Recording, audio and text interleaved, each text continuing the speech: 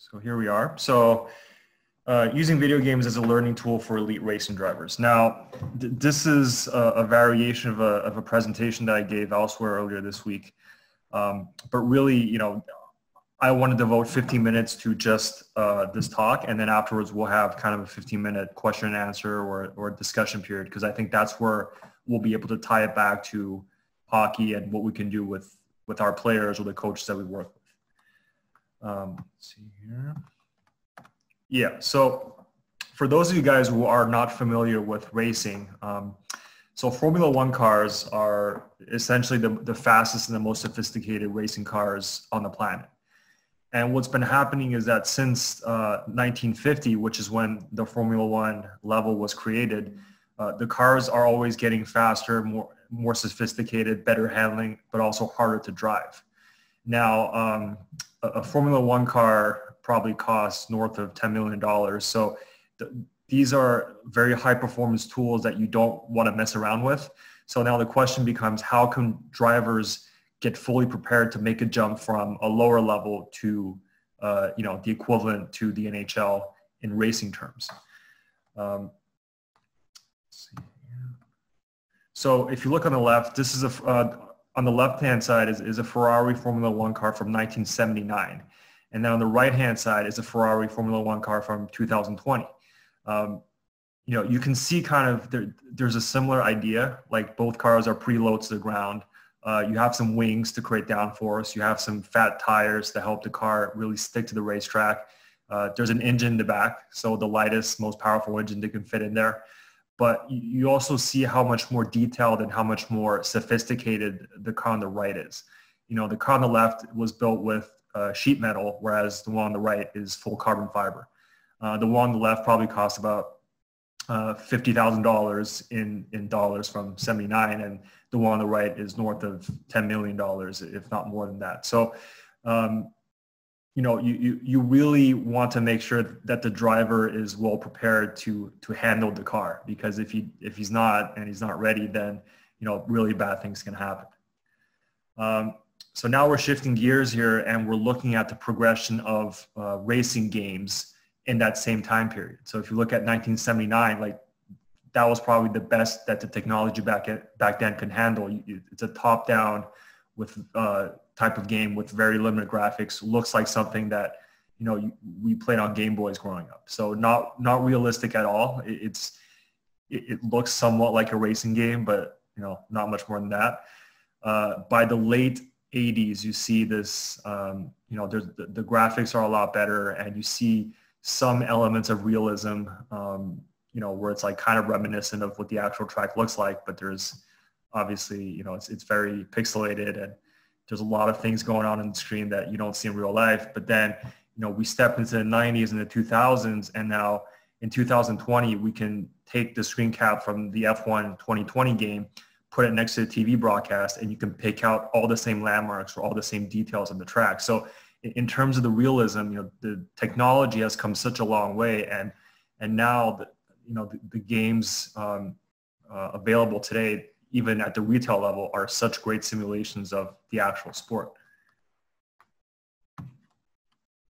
Now, the other piece of it is that not only is the software getting better, but you can have a very realistic kind of simulator experience at home. So whether you start with just buying the steering wheel and the pedal and plugging it into your PS4 or into your Xbox, or you have a very kind of specialized carbon fiber tub that you sit in, that's hooked up to a computer, which is hooked up to several screens. And like the setup on the right, that costs about $50,000. And, it gives you the best approximation to driving a real Formula One car without you actually being on the track.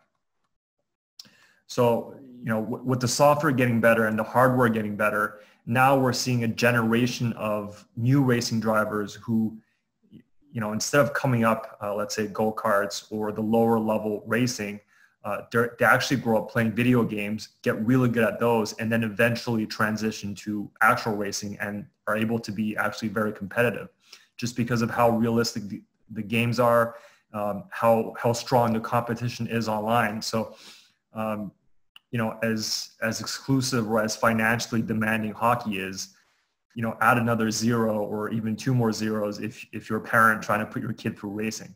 Well, now you have such a great alternative to the traditional racing path, which is, the virtual racing world, that it's really opened up the sport to a whole, other demographic, and it's really making the competition stronger, and it's making the racing community healthier too. And for me, obviously, you can't really trace a straight line between hockey and racing, just because racing is actually far simpler if you look at it from, on a deep level. So basically going around the track very fast, it's an optimization problem. So first of all, you're optimizing the car for, straight line speed, braking ability, and then handling. But also as a driver, you're trying to take the shortest, most economical way around the track. So if you're racing in a simulation that's designed to replicate the car's characteristics and the track's characteristics, then you can get in hundreds or thousands or hundreds of thousands of reps and just find your best line across the track, or your best braking points, or, do you enter the corner wide, or do you turn in sooner? And those are all kind of things that you can figure out in a game before taking it to the track. And that is exactly the process that, professional racing drivers now, they use. So let's say that they're racing in a track that they've never been to. So they might just pull it up in a game that they own and, drive a few dozen laps. And then, their racing team might have a setup with, a very high-end simulator at their testing facility. So then, they can hop in and put in hours on that. And then eventually they make their way onto the actual track, run a few laps, get familiarized, all the while kind of picking up the same landmarks that they've seen hundreds of times already. And then they can really compete at full speed after that. So that's where the kind of that game transfer element that we're talking about really figures in. It's way easier in racing than in hockey, because in racing, you're mostly competing against the track, right? Once in a while, you're going to have to pass somebody, or you're going to have to prevent somebody from passing you. But the most important part is getting on the track and driving the track in a fast, smooth, efficient manner.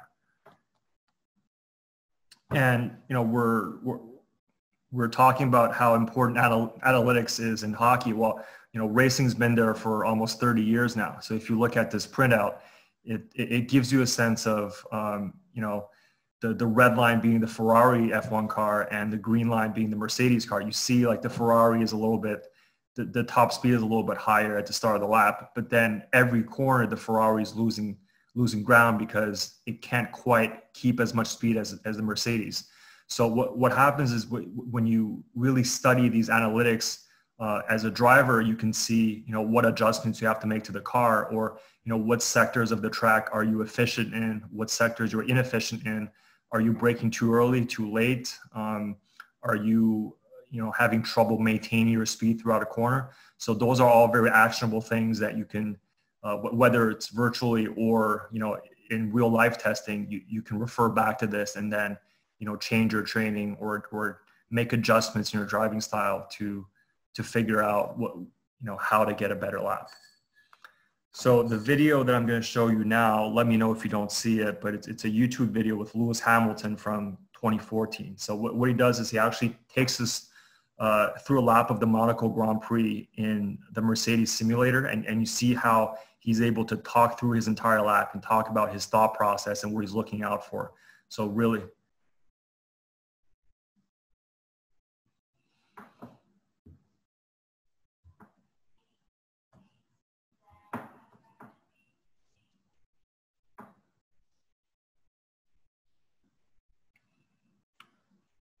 are you guys able to see this video? I can see it, but I can't hear anything. You can't hear it? No. I can hear you, but I can't hear it. Okay. I mean, as long as you can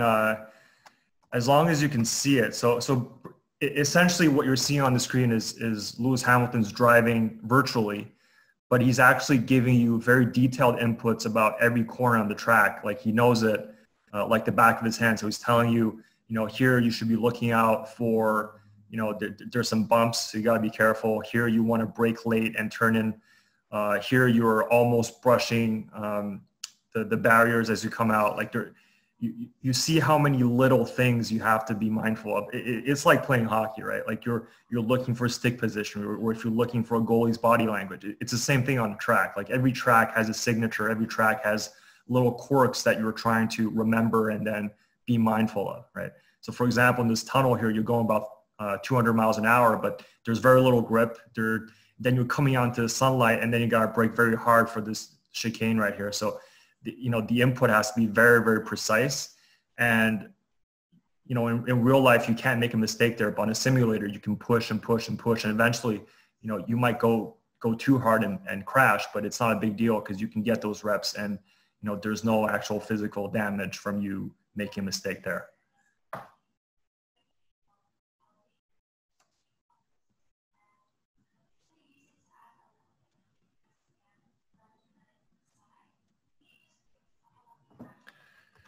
So yeah, so the idea is that for racing drivers, if you're not using simulators, or if you're not, playing video games as a training tool, then it's almost like a hockey player who refuses to lift weights. Like you're missing out on a very significant part of your training.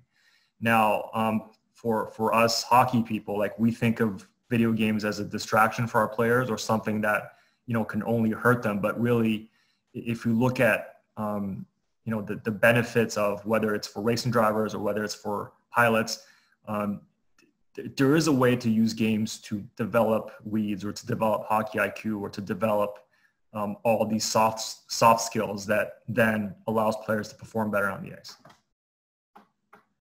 So that's it for me. Any questions from you guys?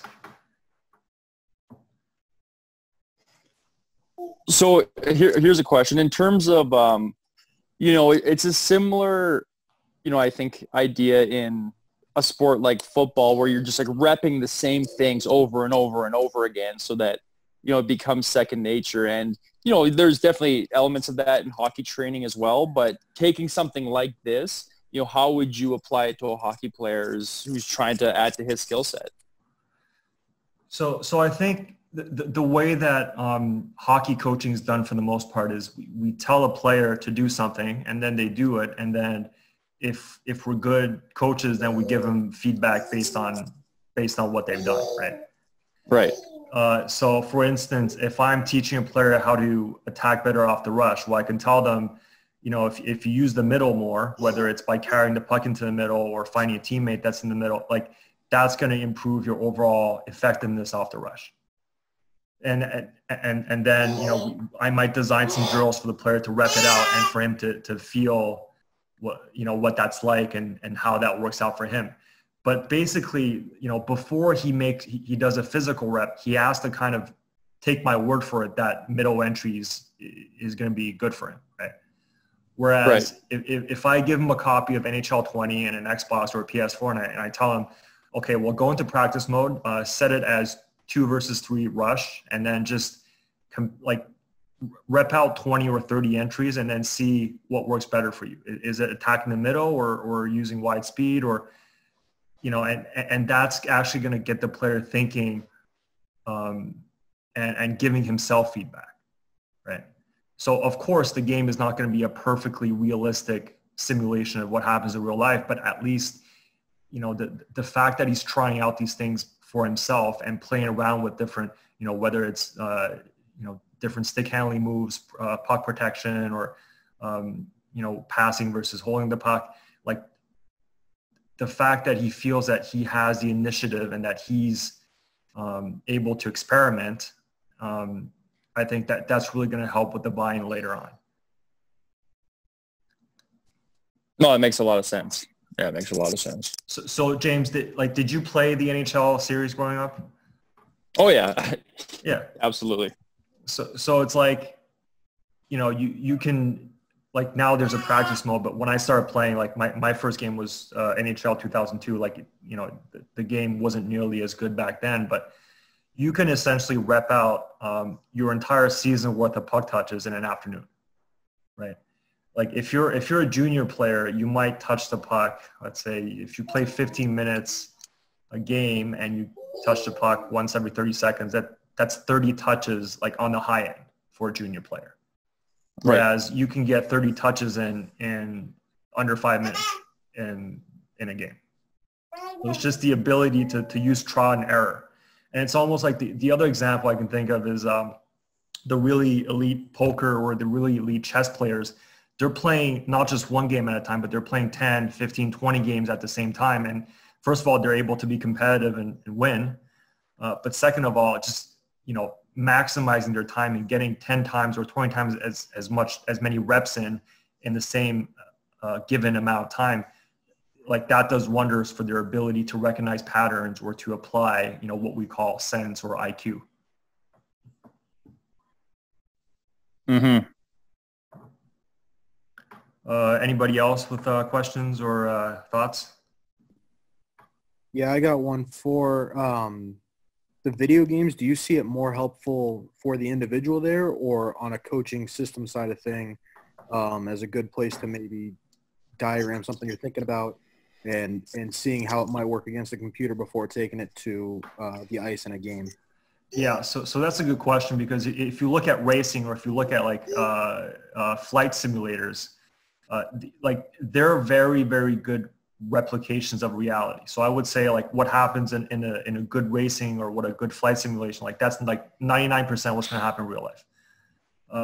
Whereas let's say in NHL 20, like it's not quite there because the game, like the puck touches are cleaner and the game handles certain things better than or differently than what you would see in real life. So what I would see more from a hockey standpoint is just whether you're a coach or you're a player, it's kind of like a sandbox, right? Like when you're a kid, when you're playing a sandbox, like it's just everything goes. Like you don't really, there's not really any rules, or there's not really there's no right way to play in a sandbox, right? There might be some wrong ways, but there really is no right way. So you're just trying to figure things out and explore. And one thing that's really, I think, really neat with the NHL series now is how well you can protect the puck. And, if we're talking about like, shielding the puck and putting it in your hip pocket and keeping it away from your opponent's stick, playing the game and playing around with those controls actually, I think, gives a player a really good sense of what they can do. So instead of, kind of panicking, throwing the puck away, now you know that, what, if I hold the puck away from my opponent, I put my body between his stick and mine, he can't take the puck away from me. So that increases your poise level and your ability to hold the puck, spin off a check, and then making a play, which obviously is really important today.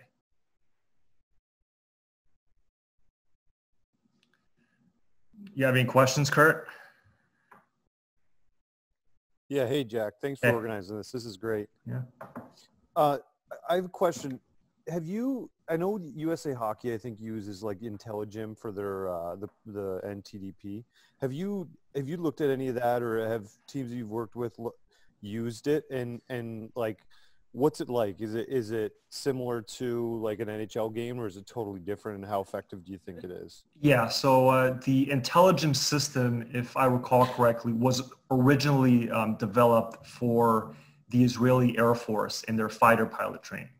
Okay. So anything like whether it's Intelligym, which I think Greg also has experience with, we talked about that this morning, or some of the other kind of training softwares, like VR-based training softwares, which our players use with the Leafs and Marlies when I was there. I would say like they're very good for developing spatial awareness, and that's, I think, the what these softwares try to hit. But what I think is even more interesting with just the NHL gaming series is that you're developing your reads or your spatial awareness in context. So it's not just in a vacuum where like you have shapes that you're trying to, memorize, or shapes that you're trying to predict where a ball is going to go. Like you actually have recognizable, it's 5-on-5, it's 5-on-4, or it's 6-on-5, and you have the landmarks in the rink, you have the puck, you have the actual systems and tactics. And, just like we know, like any type of physical training that we do with our athletes, the more in context it is, the better the transfer is going to be. So for me, like I kind of wonder, like, do we, the fact that something is a specialized training software, I think it might catch our attention, or we might think that's really sexy, but just playing a hockey video game, like, it's hard to be more in context than that without being on the ice, if that makes sense.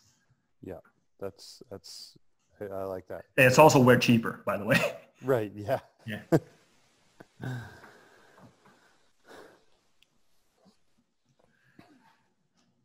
So I mean, it's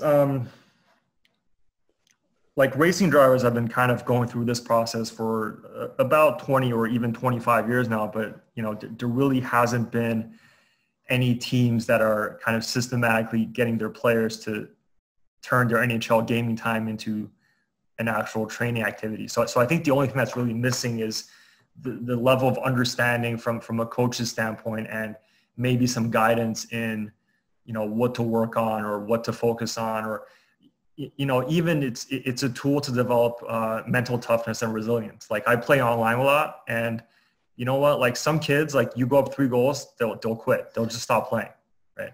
So there's something to be said about just competing and then finding a way and gutting it out, and that's something that you develop playing online against other people. And also there's obviously that character aspect where, some kids are a little bit toxic, but they're teaching moments too, right? Like, hopefully you want your players to be good people, and if you're a good person online when it's anonymous, then you'll be a good person in real life when it's face to face. Yeah, that makes sense. Is this something that you came across as an idea through the last, since you left the Leafs, or was it something that you maybe threw at them as an idea? So like it's something that's always been part of my life, just because like I've been gaming longer than I've been playing hockey. Like, when I was 4 or 5 years old, I was playing computer games, stuff like that. And actually it was the NHL gaming series that got me back into playing hockey, because I stopped for a couple of years when I was 8 or 9 years old. And then one year I got the NHL 2002 game as my birthday present, and that really got me back into the game. And talking with some people from kind of non-traditional hockey backgrounds, whether they're racial minorities or they're immigrants, a lot of their connection with hockey comes from the game. So it's not just playing or watching on TV. It's actually just playing on your PlayStation or an Xbox. And I think it's a really great opportunity to bring new people into the game and have them experience what hockey is, without necessarily investing in the equipment or investing in the playing fees at first. But if we want the game to grow, I think this is, so for players who are already in the game, I think it's a great teaching tool. But for people who are not yet in the game, I think it's a way for them to, feel welcome to become hockey fans. Yeah, sure. That's great. Thank you. Yeah. So we got about 5 minutes left. So any other questions or thoughts or, discussion topics you guys want to touch on? Well, so if you're working with a player and, they play, right, NHL 20, you're talking to them about starting to use it to build out their skill set. You talk about if you were to actually try to put some structure around that versus just, hey, play more NHL 20. Would it be specific to the player? Like, how would you try to build something like that out, do you think? Sure. So I think first of all, I think the way that they consume, let's say, NHL 20, I think it gives you some insight into them as a player and as a person, first of all. So, let's say if you play career mode, right? You have to pick a type of player that you want to be. So whether it's a sniper, it's a playmaker, it's a dangler, it's a grinder, It's an enforcer. So if you have this guy who's 6'4", 230 pounds, and when he plays in career mode, he's a dangler, then I think that says something about, maybe I'm misevaluating what kind of player this person really wants to be.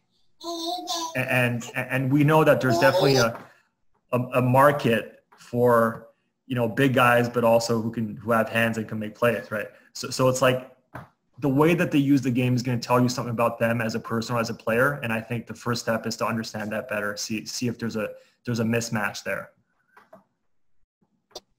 No, absolutely. No, I never like that's an angle that I never even thought of. That's very interesting. Yeah, yeah. And actually, like I speak from personal experience because like growing up, I wasn't a very high skilled kid. Like I always played lower level house league.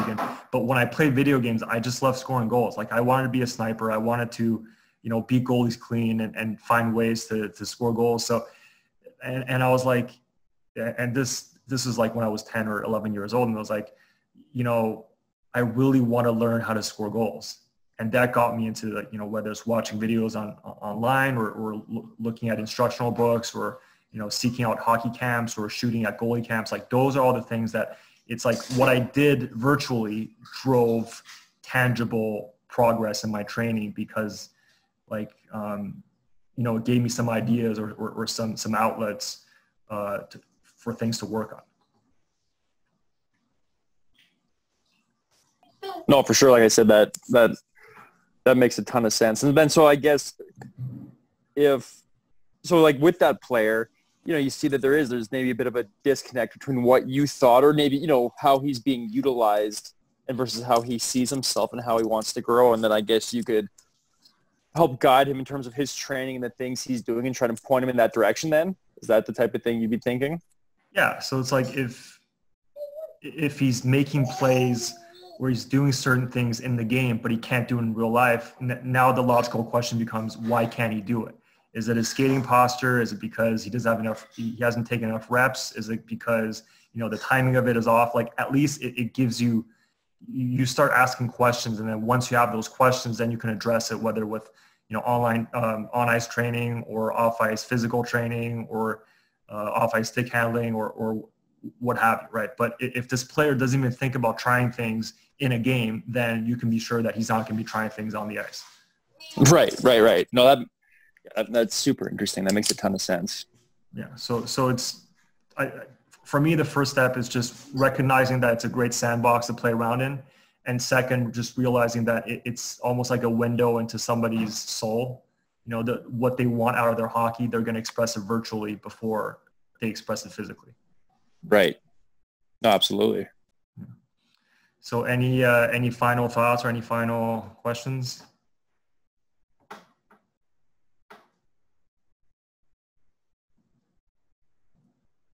We good? All good here. All good. Yeah, it sounds like we're good.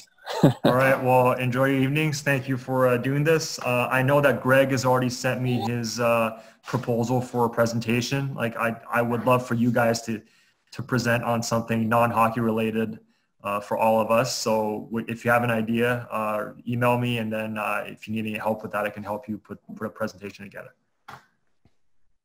Awesome. Yeah, will do. All right. Take care, guys. Good talking to you. Thanks. Yeah, thanks a lot. Right. Take care.